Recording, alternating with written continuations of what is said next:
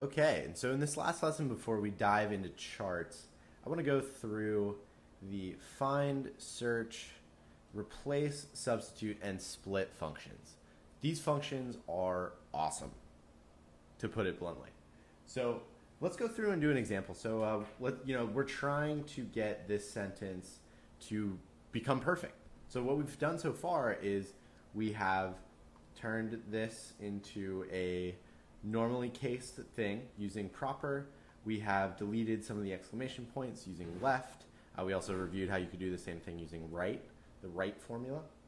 Now we're going to cover the find and search functions. So the find function basically allows you to find the position of a string. It returns the position of a string that will be found in a text. So in this case, we want to fix the issue. We want to fix the misspelled fixed.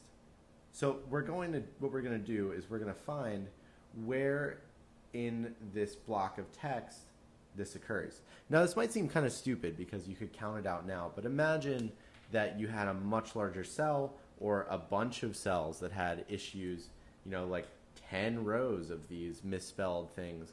And you could simply write, you want to type first, let's tell it what we want to look for. In this case, that is the misspelling of fixed. Then we want to tell the find formula where to look. That is C8 in this case. And then we want to tell it what character to start looking at. So in general, that's just going to be the character 1, which just is saying start looking for the occurrence of this at the first character in the cell. And as a return, we get 10. So what that means is if we counted this, we would find that 10 spaces in is where this misspelling occurs, the misspelling of fixed. Search operates in a similar way. The search function operates in a similar way, which we'll show you. So the search function basically allows you to find it. It helps you find the non-exact match. So with find, if fixed was capitalized and we had done the same thing and we'd written the same formula that we did earlier, find would have returned nothing.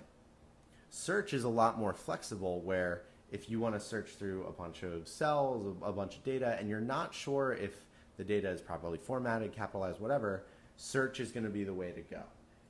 So you want to structure your search query very similarly, where you tell it what you're searching for.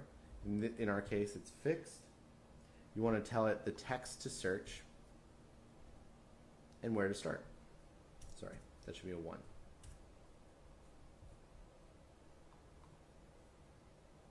I misspelled search. There we go. So search is going to return the same thing as find in this case. And so that's the difference. Find and search. Search is more flexible. Find is more rigid, just in terms of looking for text and data blocks that will match exactly what you're looking for in terms of uppercase, lowercase, proper spellings, all of that kind of stuff. Now let's say we want to replace. So we now know what character the misspelling occurs on. Let's say we want to replace it. So, and by the way, if any of you all have questions about, how do I know how to structure these formulas, check out this resource doc. It's a pretty incredible resource. You can basically see, how every single one of these functions is structured. So you can say replace. So with replace, you're looking what text do you want to find, where is it, how long is the string that you want to replace it with, and then what is the new text you want to insert. So, this isn't a lot of this is memory for me, but to get started, this is an incredible resource, and I linked to it at the start of this section. For the replace thing, so what we want to do, like we said earlier, is we want to say where we're going to look for the text that we're going to replace. We are going to start at character 10. We know from our earlier search that fixed starts, the misspelling of fixed begins at the 10th character in the cell. The misspelling of fixed is 4 characters long, so the length of the text we're going to replace is 4 characters long. And we're going to replace it with fixed. Ta-da! Now, if we do the same thing, it's very similar with substitute. Substitute, we're going to tell it where to look. We are going to tell it what to find. In this case, it's going to be fixed. So rather than doing a character search like replace does, with substitute, we can just do a text search. So with replace, we said we want to look at the 10th character. The text we want to replace is 4 characters long, and we want to input this. With substitute, we can just say, here is the block of text that we want to find, and here is the block of text that we want to substitute for it. And then also you add a 1 at the end. That's just going to say how many times you want to make this substitution. This can be really helpful if you wanted to substitute something that occurred multiple times. For example, if you had, let's say a longer sentence that may have multiple letters in it, and you wanted to substitute PH for F. If it only happened where that mistake only happened in the couple, let's say the first 3 times, then you could just write a 3 here, and it would replace the first 3 occurrences where it found these matches. So hit it, and there we go. That is a perfect sentence.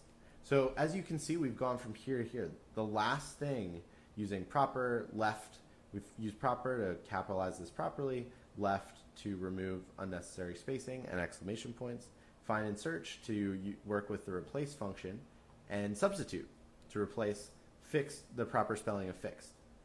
The last thing I want to cover, which is incredibly useful if you've ever done anything like import a CSV file or mess with a bunch of exported data, is the split function. What the split function does is it allows you to split existing data on any character that you tell it to.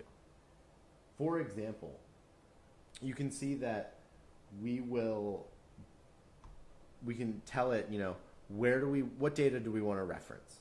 So in this case, I wrote a little statement that has a mistake in that instead of a space, it's separated by a comma. This is very, very common when importing CSVs, unfortunately. So what we want to do is we want to say split the data. We're just telling it what data to reference when you see the occurrence of a comma. And so we have to pass that comma as a string. A string is anything between 2 parentheses. Why do we have to do that? So we have to do that because otherwise, if we just had a comma, I'll show you quickly, Google Docs is just going to think that it's going to return a value error because it's just going to take that comma as another, as you can see it's black, as another parameter, sorry, not as another parameter, as just another way that it expects the formula to be broken up. Now, if we put it as a string, that is telling Google Docs and Google Spreadsheets to look for the occurrence of a comma in this cell, not just accepting comma as a way to break up different data that we're passing it. So now if we hit that, you'll see it splits this sentence, or this statement, into 2 separate cells. Those are the big formulas. Now that we've gone through most of the useful formulas that you all could use, you should be very well equipped to handle some of the stuff that we're going to be covering for the rest of the lecture. If you have any questions, please leave a comment. I would love to cover other formulas that you all think are interesting, helpful, that maybe I didn't get a chance to cover. So as you can see, there are literally hundreds and hundreds and hundreds of formulas here. So I didn't want to go through all of them. Didn't want to bore you all. But that being said, please leave a comment if there's a formula that you're confused by or that you want me to cover. I'm happy to dive into it. Next, we'll be going into charts, and we'll do a quick section on that, and then we'll get into more advanced stuff around scripting and Google-specific things you can do.